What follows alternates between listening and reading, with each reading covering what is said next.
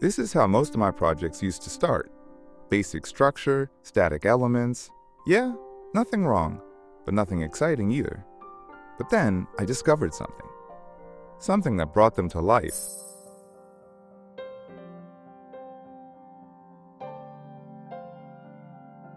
I started with a simple div element and want to add an animation like this. Just a simple one. But I want this animation to happen when the box scrolls onto the screen.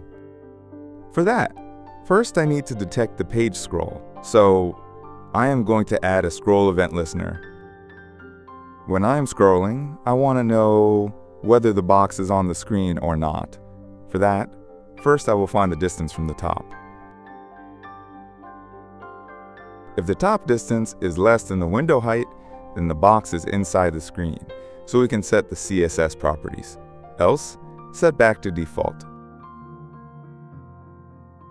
Looks like a pretty good progress. But there is a problem. The animation is happening as soon as the box touches the screen. To fix this, I will just subtract some value from the window's height. Great! Looks like the animation is happening when the box scrolls up to a threshold value. Finally, if I remove this else part, the animation happens only once while scrolling the page.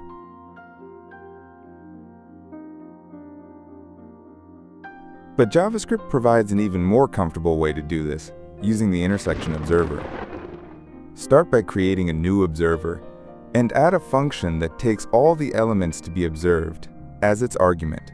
So, outside the function, we can actually assign the box element to be observed by the intersection observer. Ideally, this argument will now have an array with a JSON object in it, and in this JSON I might just need the isIntersecting property and the target property. And if more elements are added to the observer, all of those elements will be included in this array. We want to apply an animation to each element. So let's go ahead and iterate over them. And if an element is intersecting, we'll apply the animation, otherwise we'll remove it. Okay, I can see the animation effect here, but I don't want the animation to happen so immediately. Fortunately, the intersection observer provides a property called root margin.